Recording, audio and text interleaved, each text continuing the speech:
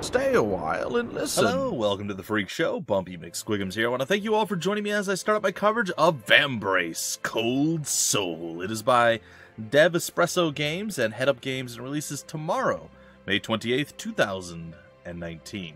So, you guys will be able to grab it if you like what you see. I am going to be playing it for the very first time right here, right now, and it looks like it's going to be really interesting. It's from the same folks that brought us The Coma. If you guys remember that, I played that, I want to say 2 or 3 Halloweens ago, and it was pretty enjoyable. So, let's click a slot, and let's begin. Oh, well, that doesn't sound healthy at all. Oh, that's interesting.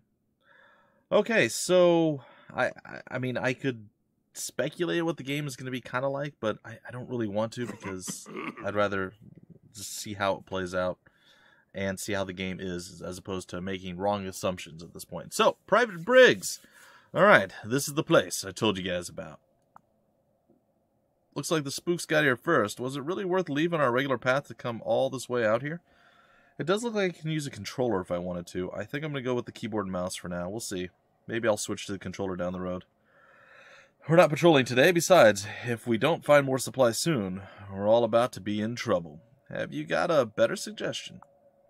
I'm not the one that will have to tell Celeste we came back empty-handed. Shut your pie holes. Who knows what's lurking about up here? Just look around and see if you can find anything useful. I know it's a woman. It's fine. Check out the tutorial graphic above and move out. Oh, okay. Ah, there it is. Your character can move left and right on the field.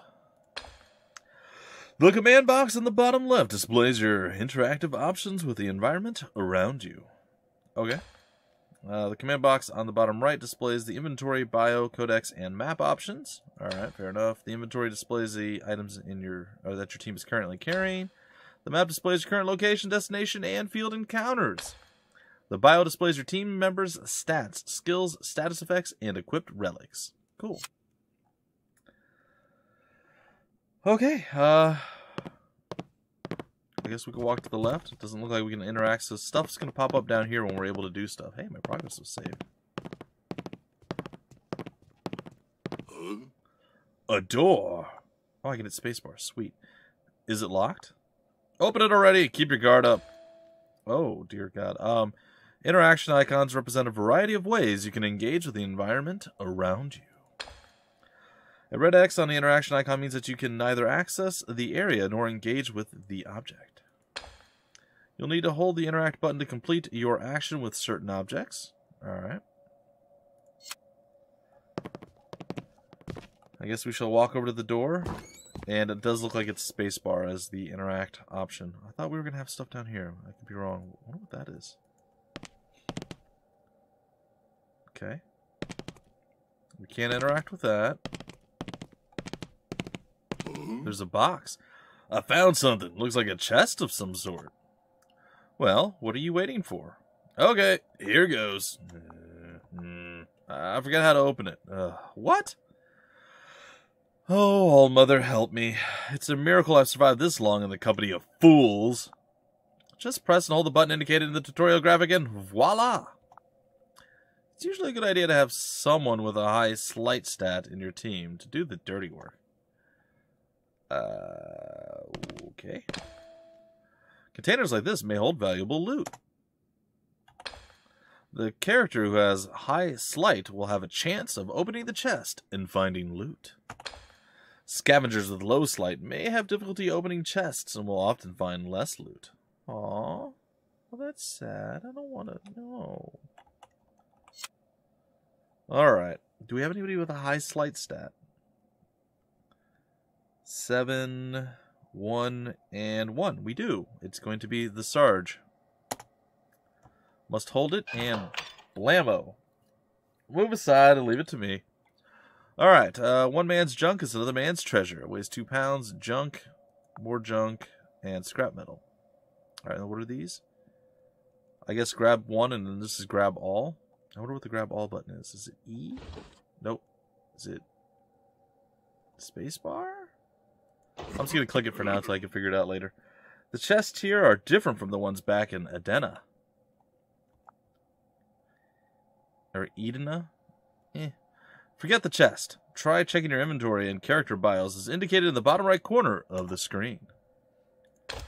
Alright. This is your team's inventory. Cool. The skull icon represents Hellion. Okay, the currency used to buy and sell items. The scale icon represents capacity and indicates how much your team can carry before suffering the overweight debuff. Each section of your inventory categorizes items by the same type. Most items can be sold to merchants or removed from your inventory. However, quest items will remain with you, always. Relics represented by the diamond icon may be equipped to improve stats or upgrade skills. Some quest items may also be equipped. Alright, fair enough, fair enough. Cool. I guess I'm just gonna click. Alright, we got ourselves some scrap metal.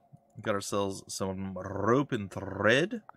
Survival gear. Alright, cool. And some junk. And we got this. The Scroll of Consent provides Zakwards consent to move about freely in Deliarch and to the surface. This gives me autonomy to move between Deliarch and Eisenair. I'm sure I'm butchering these names in places, guys and girls. I do apologize for that, but let us read all about our bios. This is the bio. Learn more about your team members' stats, skills, status effects, and equipped relics here. Press left or right to toggle between characters in your team. The heart icon indicates health. The flame icon indicates a vigor, or a vigor. No, it's vigor. The sword icon indicates combat and represents a character's prowess at fighting. The lockpick icon indicates sleight and represents a character's ability to scavenge. The stars icon indicates merchantry. Sure. It represents a character's ability to negotiate with merchants. The eye icon indicates awareness, represents the individual's ability to spot traps. The party's success is determined by the ally with the highest of ratings in such a thing as awareness. The tent icon indicates Overwatch and represents the character's ability to care for the party while camping. Combat skills can be performed while fighting. Normal skills are your character's default abilities. The Flourish skill can only be used once. It has been charged with Flourish points. Alright.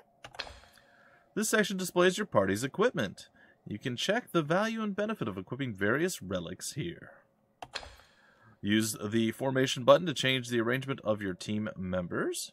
Alright. And finally, you may need to dismiss a party member to recruit new comrades. Well, that sounds terrible. Oh, there's all sorts of things going on here. An experienced fighter hardened by dangerous expeditions around the world. So he's got 3, 1, 0, 2, and 2. 2, not quite as good. Private Wedge is not as good as Private Briggs. An experienced fighter has the same thing. 1, 1, 2, and 2. So he's a little bit better to deal with merchants. And then a saboteur who excels at reconnaissance missions where the stakes are high. For combat, she's better than both of the privates. Some sleight of handing. She's good at merchant dealing. She can see she's really good, basically. Thrust and flying shuriken. We have deal 4 true damage, 2 to mid, blah, blah, blah. Strike, whirlwind strike. And then we got pray and strike. Can heal himself. Alright, cool. And, you know, I think that's fine.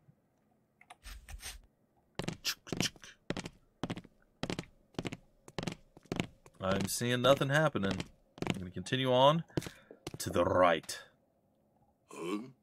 It's freezing out here. You think the spooks are getting close? Did you forget to bring the geistometer again? Or the geistometer, if you prefer.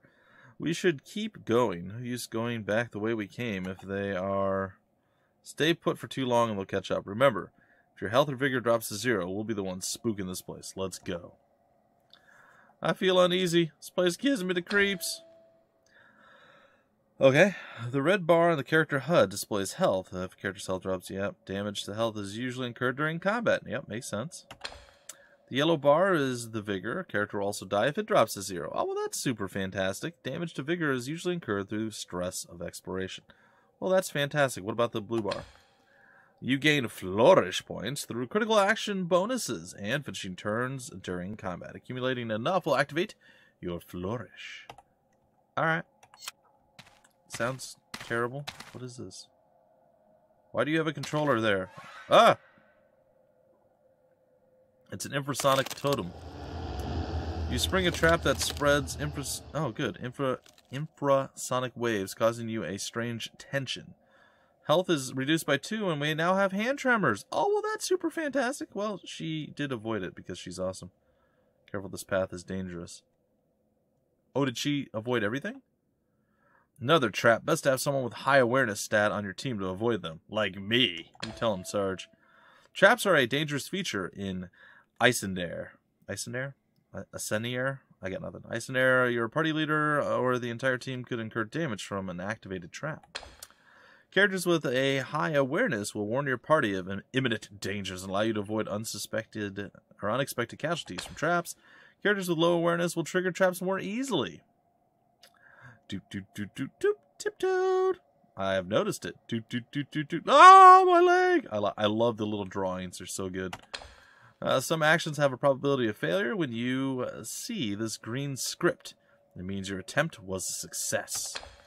The red script means that the action failed and you will incur a penalty. The gray script means you missed and the enemy has evaded your attack. Oh. The blue script means that you scored a critical and your actions effects have been maximized. Cool. I guess we were a success.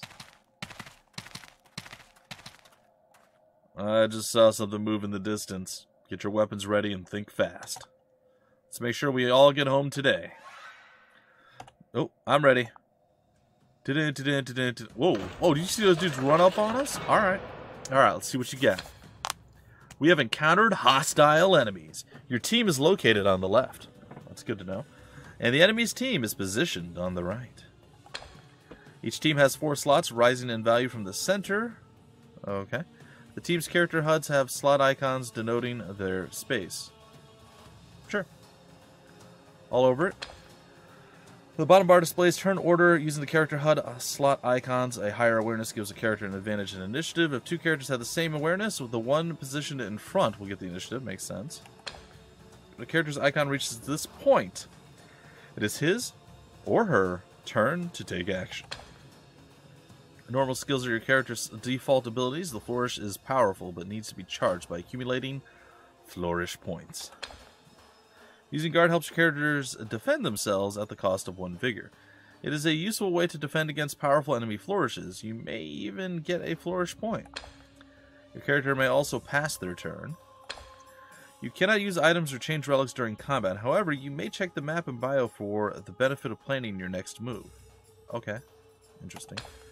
Formation allows you to rearrange your team in the heat of combat. Runaway is also a good option for avoiding combat.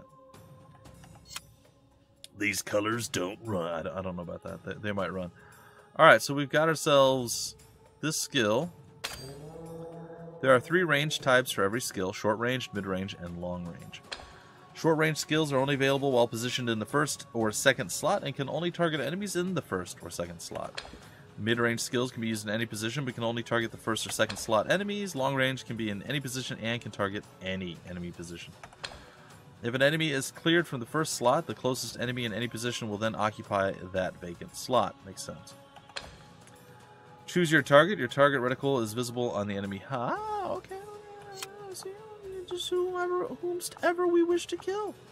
I don't know anything about our enemies right now, which is kind of sad. I also can't even see our enemies, so... I mean, I guess we'll try to burn the front guy. We hit him with a snowball. Oh, no. Oh, we just flat out murdered him. Alright, well, maybe that was... okay. Alright, I think we're going to go with...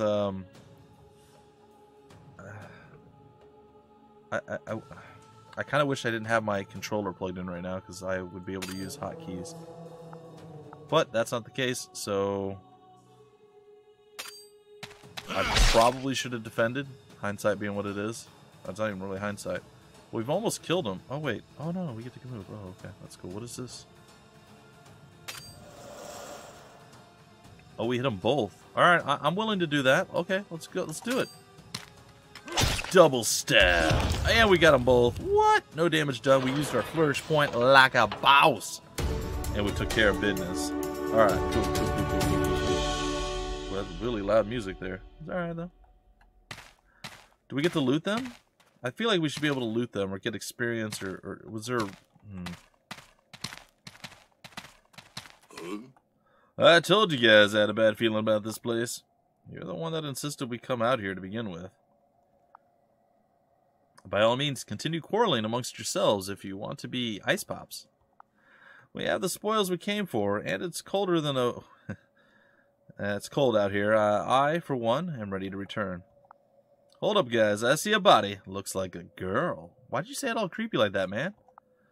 Who is it? She's shiny.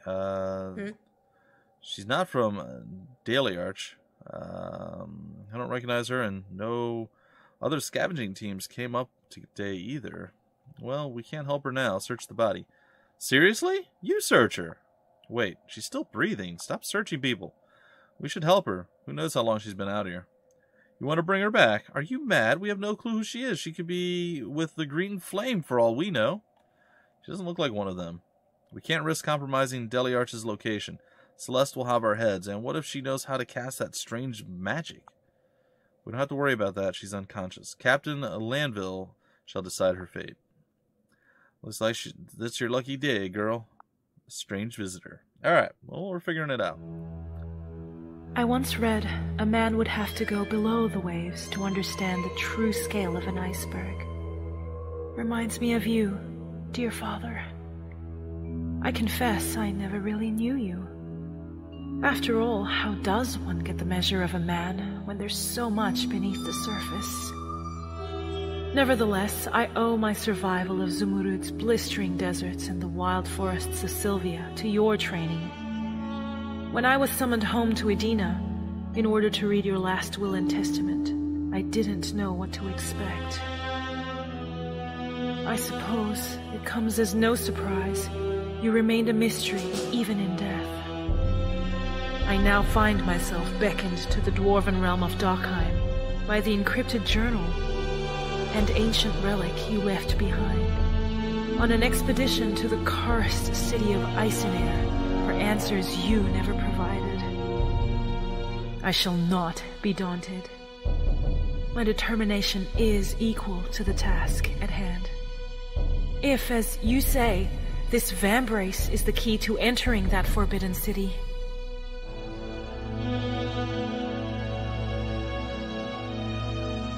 I will find what I seek. My journey has been difficult. Since the Vambrace entered my possession, I have been plagued by unsettling dreams of a ghostly blade cutting me down.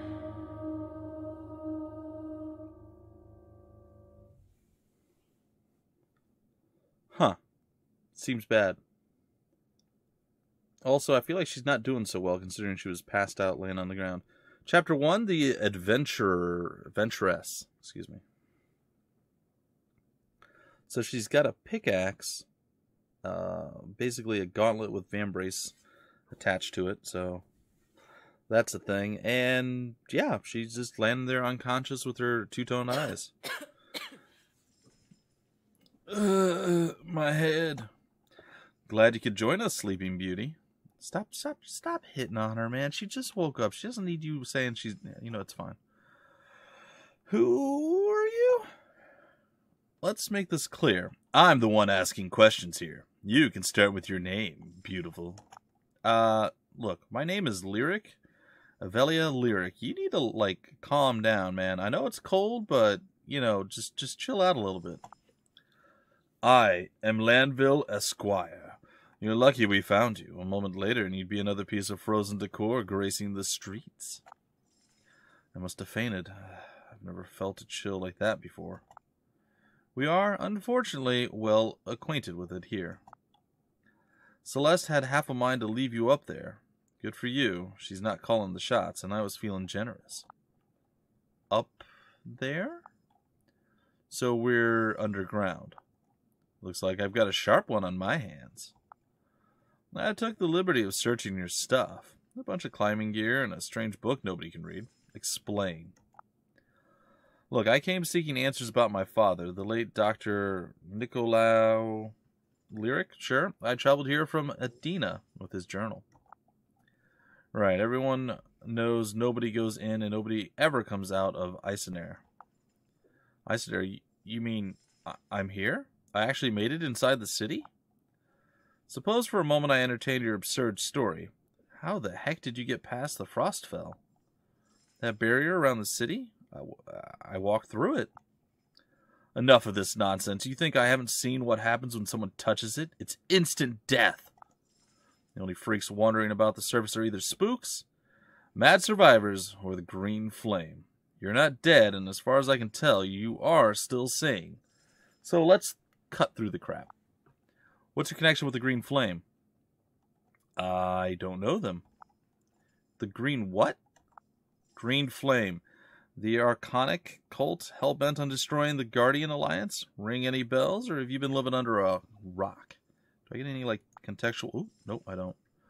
They're the ones responsible for this frozen curse? I can assure you I'm not with them. I literally just got here. You're serious, aren't you? Well, imagine my surprise to learn some Edenii